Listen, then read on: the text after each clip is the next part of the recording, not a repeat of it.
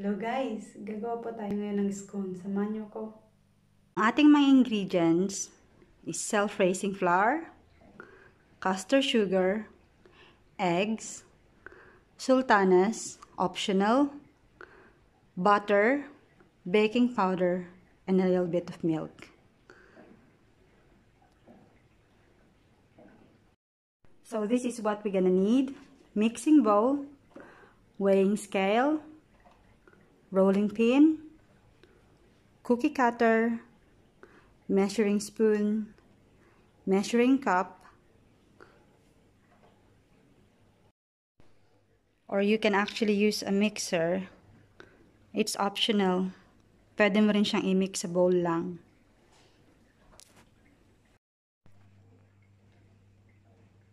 First thing we have to do is to mix our dry ingredients.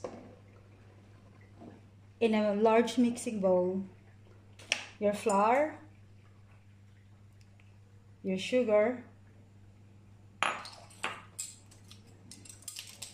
and your baking powder.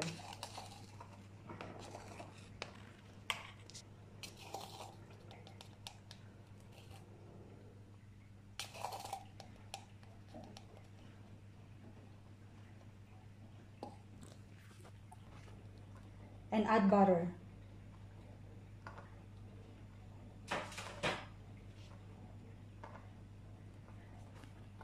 For your wet ingredients, crack the eggs in a separate bowl.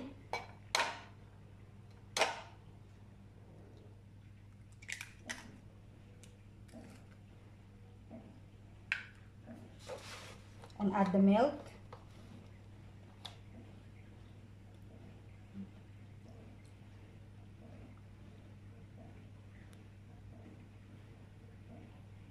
On your dry ingredients later on.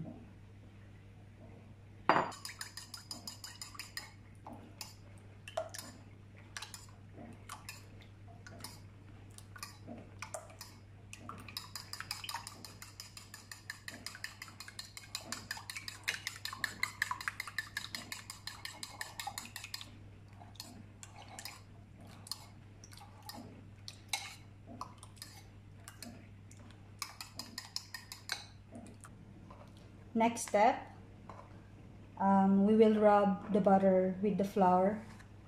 Mix all the dry ingredients. So all you have to do is to rub the butter with the flour.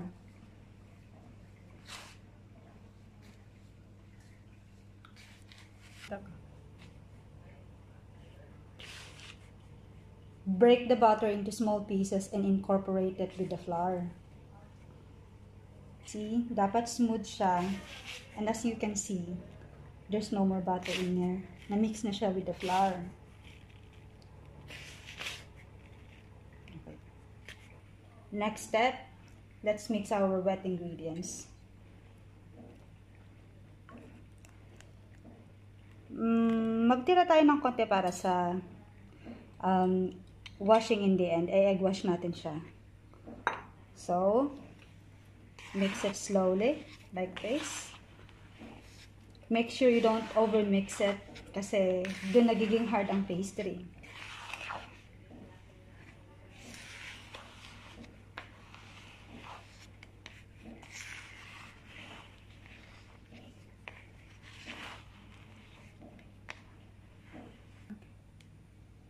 Add some sultanas. Depends on how much you want, to be honest. But I want mine fruity, so I'll be generous. I'll put everything there.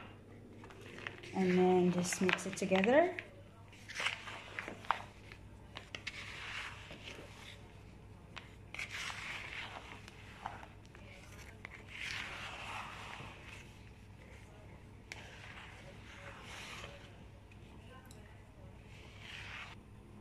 Next thing is dust the brick surface with flour.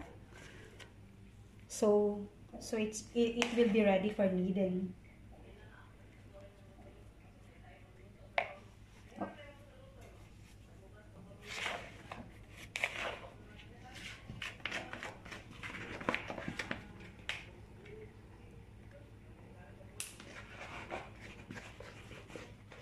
So, ito na yung pinaka-dough natin.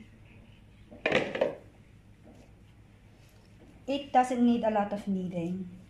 Very, very slight lang. Kasi ayaw natin maging matigas yung scone natin. Okay?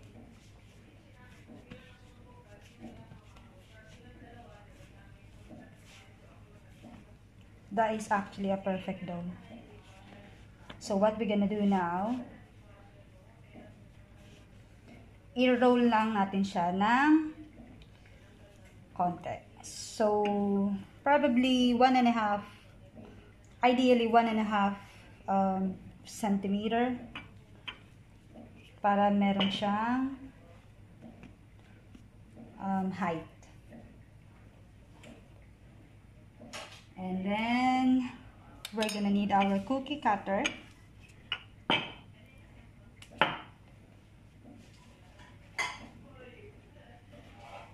Obviously, our baking tray na meron ng baking paper ready. And then, we have different sizes in here. You can use the bigger one, but I would say the middle one is the perfect size that we're gonna use today. I will dust it with flour para hindi dumikit yung dough. See, it's really sticky. So, kailangan mong i-dust lagi ang kamay mo.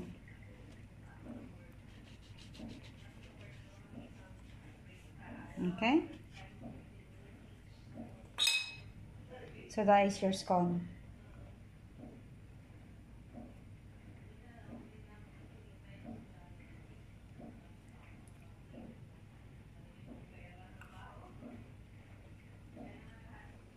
Okay, so now, we will egg wash the scone.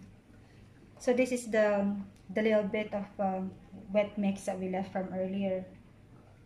Now, gagamitin natin siya para i-egg wash.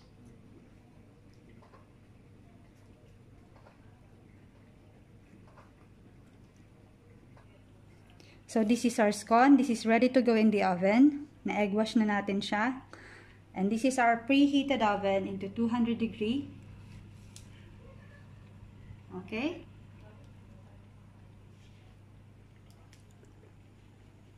Okay na.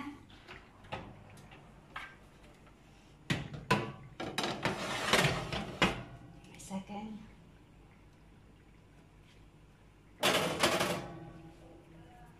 So this will bake for 20-25 minutes. It's better if you put the timer on. Para sure. But it's better if you keep checking kasi ovens are different. It may vary. So, okay. So we just have to wait.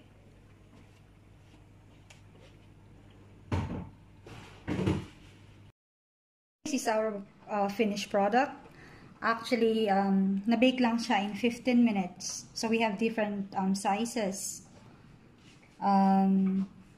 Ilalagay mo lang siya sa cooling rack to cool down a little bit before serving. I started making whipping cream para sa serving with our scone. So, it's nice with whipped cream and jam to serve. So, we have jam and whipped cream to serve or strawberry optional. You can serve it with anything you like. Enjoy!